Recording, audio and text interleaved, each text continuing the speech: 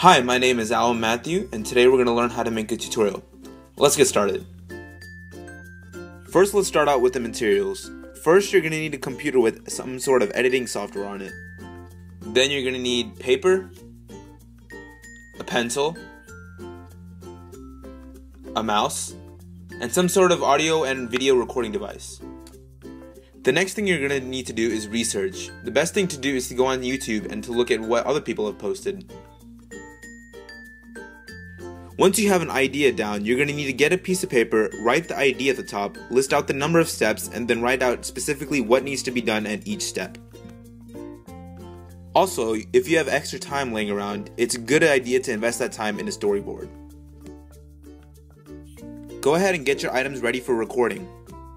Now record each clip while holding the camera as steady as possible. And what you really don't want to do is to move your camera around doing multiple things at once. You want to make clear, static shots. Now go ahead and connect your recording device to the computer. Once your device is connected, go ahead and check to see if all the clips are there.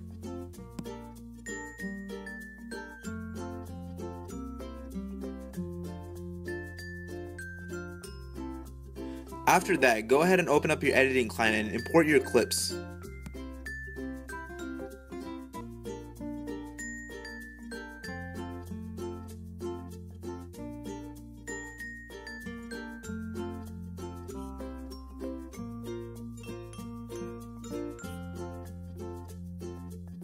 Once they've all been imported, go ahead and place your clips into the timeline by dragging and selecting them, and then moving them onto the timeline.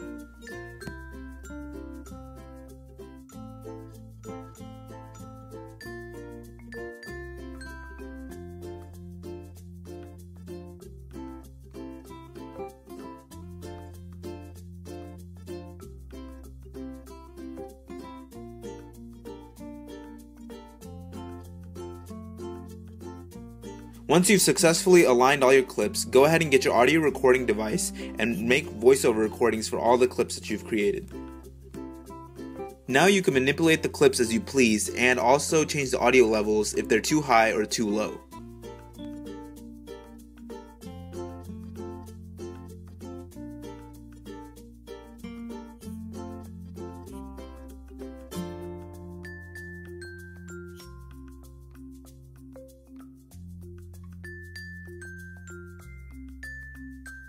Now it's always good to have background music, so what you should do is go to Google and search up royalty-free music, and here is a link that I've used in my video that you're seeing here.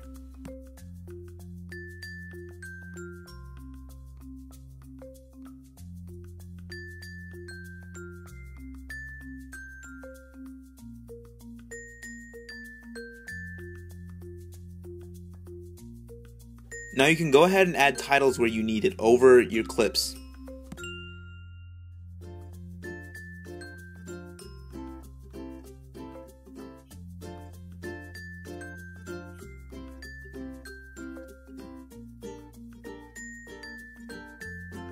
Now you're finally ready to export. There are many exporting options such as YouTube and others, and you can just find them in the share option at the top.